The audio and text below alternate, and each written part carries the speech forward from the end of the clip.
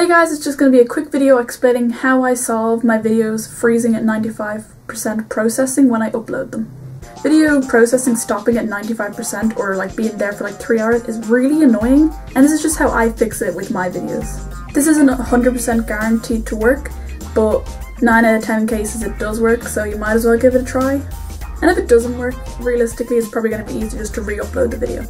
Basically all I do is just close the window. I know it says don't close it, but if you go onto your channel and then go into Video Manager, you can actually see in the video list that your video is being processed, and you can watch that from there. You don't actually have to have that window open for it to be processing. It can process in the background, and most of the time once I close this, the video will upload within the next 10 minutes or so. Now sometimes it will still take like an hour to upload. I feel like closing the window just ends the process quicker.